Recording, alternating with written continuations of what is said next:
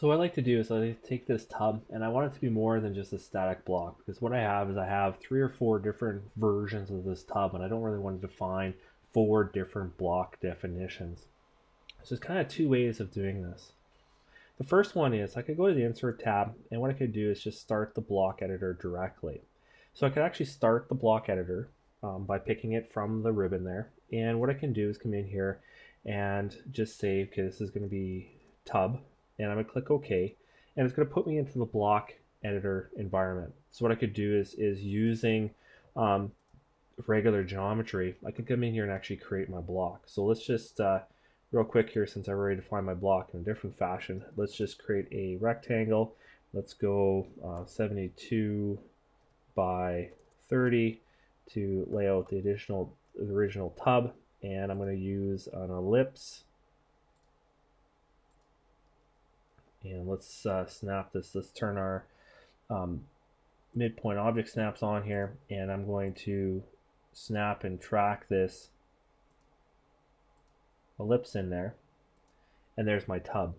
Now I haven't added any dynamic portions of it, but when I close this now, it's going to ask me to save the tub, and what it's done now is built that tub for me. So now if I go into my insert, I pick tub, what I can see is that I'm able to create the block in that fashion and start my dynamic block that way. The other fashion that I could do is actually use the regular create block function. So by using the regular block function, let's call this my tub. And what I'm going to do is I'm going to pick my insertion point. So I'm actually going to pick the midpoint along the back there. I'm going to select my object, so really no different than a regular block. I am going to allow exploding. I am going to force it to scale uniformly.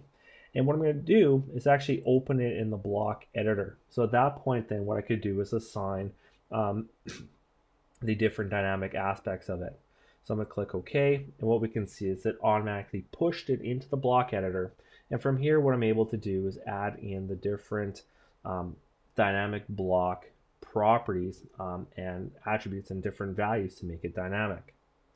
Now if you happen to close it before making all the desired changes, you can take any block, whether you built it as dynamic or not, and when you right click on it, you can actually fire it up in the block editor. So it's kind of a great method to go in there and add geometry and add attributes, and it's just a different method than using the edit block in place. One caution is once you've got your block made dynamically, do not use the edit block in place, because what this will do is it will strip away all the dynamic aspect of it. So here what I'm going to do is I'm going to pick block editor, and what we can see is that it's put me into the block editor where I can go through and define my dynamic aspects of this block.